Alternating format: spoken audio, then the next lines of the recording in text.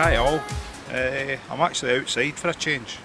A good friend that I work with who runs a little YouTube channel for kayaking, Nicholas Valentine, keeps telling me to come out and catch some fish with all the flies that I've been tying. So I'm out today for the first time in a while.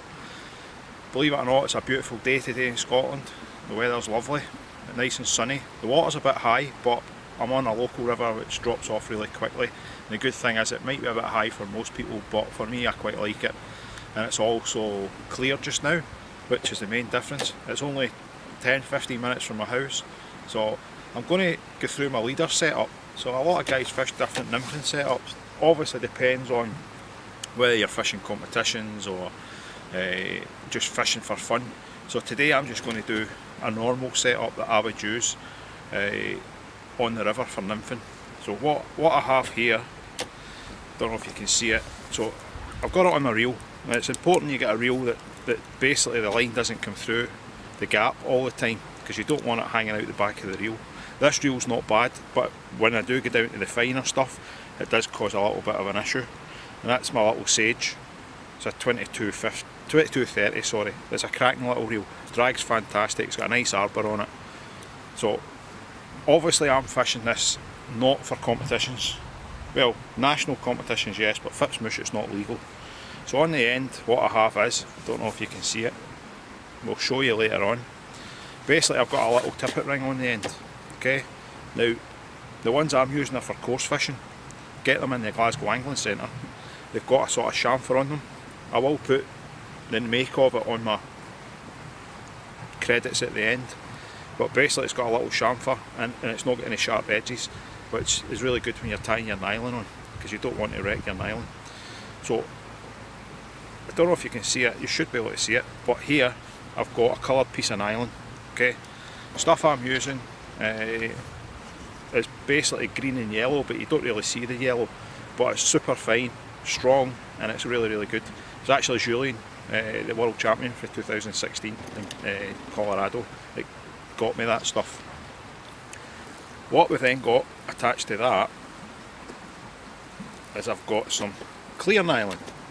Now the idea with the clear nylon is basically to give you that extra 1.5 foot, 2 foot of dropping the line down further. Sometimes you do need to go below and go deeper, so that will give you it's basically an indicator to tell you how much further down you are, and it also gives you that bit of clear. So they're both attached with a blood knot, 5-turn blood knot on each side, and then I've just super glued them. Then onto that, what I have is basically just some bicolour. So it's just straight Hanak bicolour, so you can see it's the orange and yellow. Everybody's eyesight's different. For me, the orange and yellow is the best. If you're just trying to do this method to start with, I would suggest you use the 0.03. It's thicker, it's better in the wind, so if it's too windy I'll use this. It's much thicker though, and it doesn't tangle as much. Obviously once you get up to speed and you're really enjoying yourself and you're catching fish and you know what you're doing, 0.18, 0.2, 0.22, that's the sizes I'll go down to, because it's much more finesse, much more sensitivity.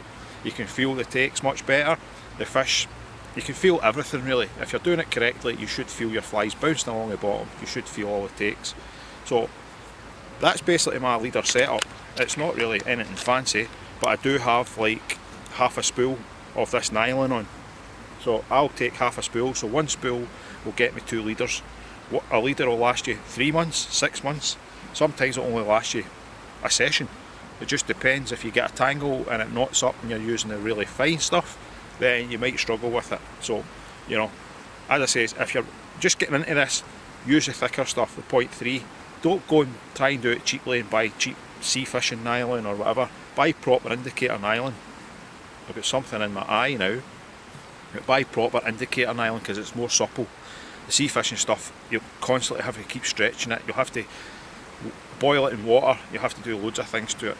So as I says, the Hanak stuff's my favourite, but there is other ones out there. I like the Hanak stuff. I really love these little bead tippet rings. As I says, they're for coarse fishing, they're for carp fishing, but they're so much better than the run-of-the-mill stuff. The run-of-the-mill stuff I just find sharp edges, my nylon cuts off. These things are chamfered and they're really, really nice. They're black as well, so yeah. But remember, always super glue the knots, and as I says, it's really up to yourself how you make these leaders up, how thick you make them, how long you make them. But I like at least 12.5, 13 metres, and I can cast the whole thing. So you don't really need anything else on the reel. You can just put backing on it. But I do have a very old Nymph line from a long, long time ago. It's like 20 years old on there.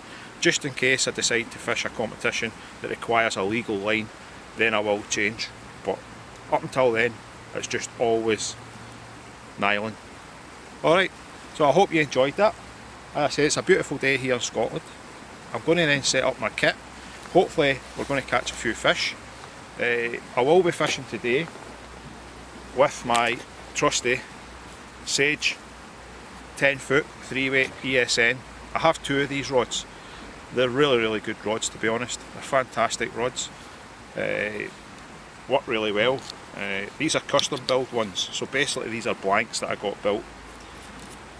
But I do love them. I also love my Hanaks as well. I've got a couple of super lights. To be quite honest, I can't really tell it. Between the two of them, I love both of them. But I'm using the Sages all the time now, because my Hanaks are quite precious. Martin Draws used to own them, and I really don't want to break them. Because Martin, anyone who knows Martin, is a fantastic, amazing angler and a brilliant guy to boot. So I'm going to get set up. I'll come back to you and I'll do a little leader setup and show you what I'm doing with my leader, and then we'll go and try and catch a few fish.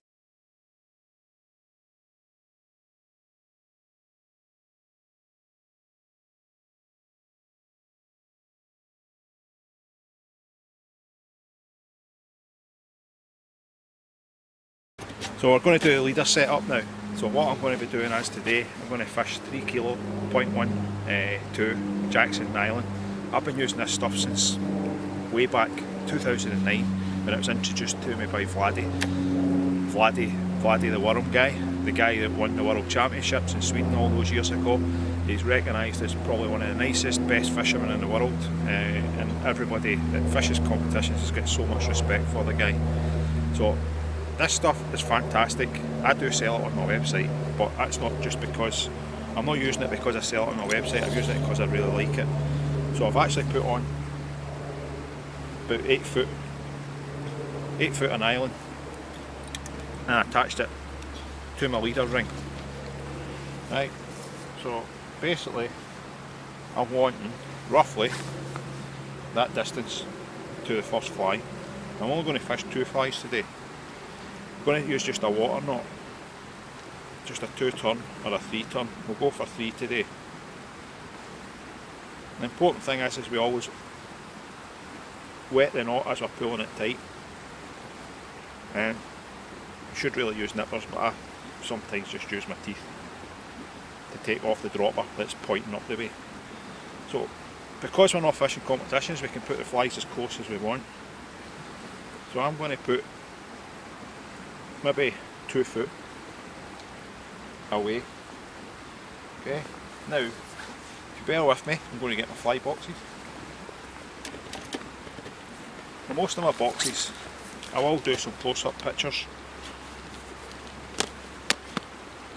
It's all the same flies that's in them, so there's not really much.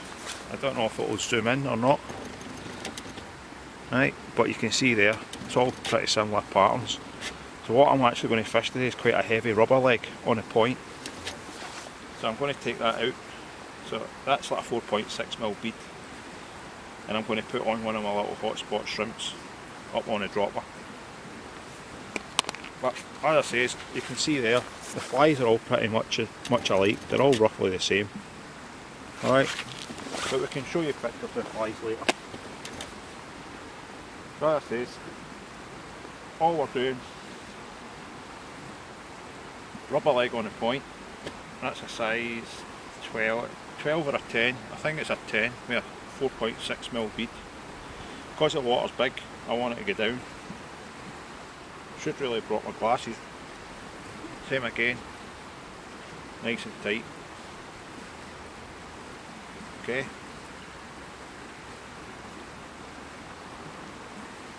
And take off the excess. Then we'll tie this onto the dropper.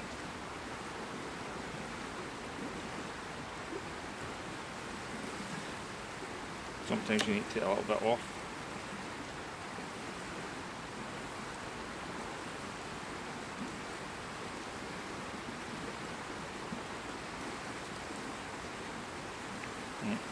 Maybe I'll get a bit of varnish in the eye.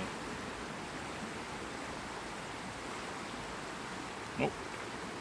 That's just me because I've not brought my glasses with me. Right, that's us, we're in. Same again, just 1, 2, 3, 4 turns. Feed it back through, wet, pull tight. Job done. Now, even though we're fishing a tungsten bead, I will still put some sink mud on it, some Fuller's Earth, because I want to take the shininess off the nylon. So basically that's our setup, 2 nymphs. This says I might go to 3, depends, we'll see how things go. But basically 2 nymphs set up, so that's the distance between the 2. Okay, right, time to go and try and catch a fish.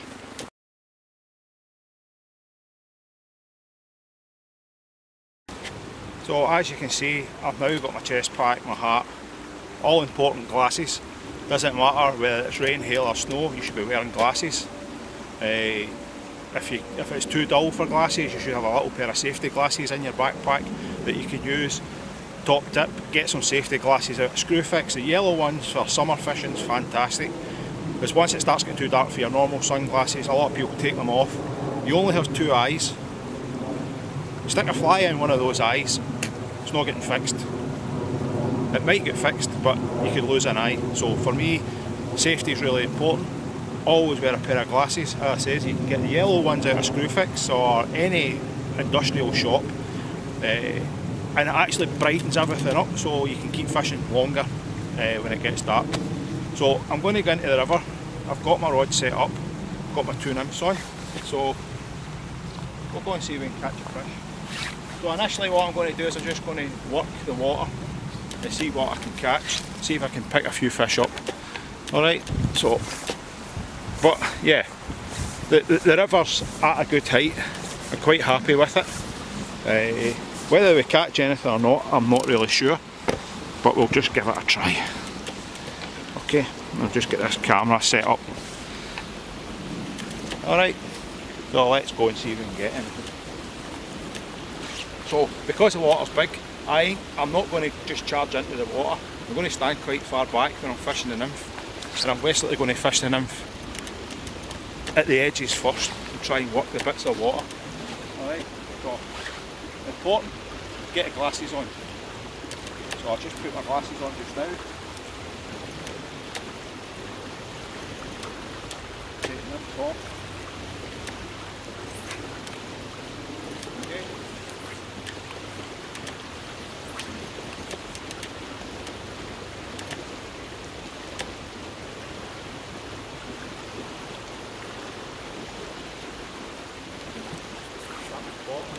So I hooked the bottom there, but it's telling me that I'm getting down.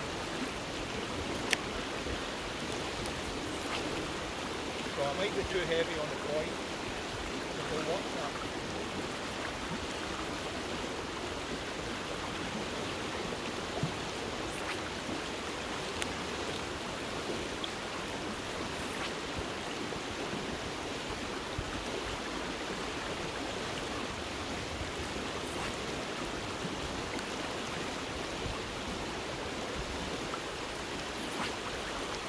Definitely too heavy for this corner. So I reckon you're going to have to let go either. Or just start flicking more into the video on it.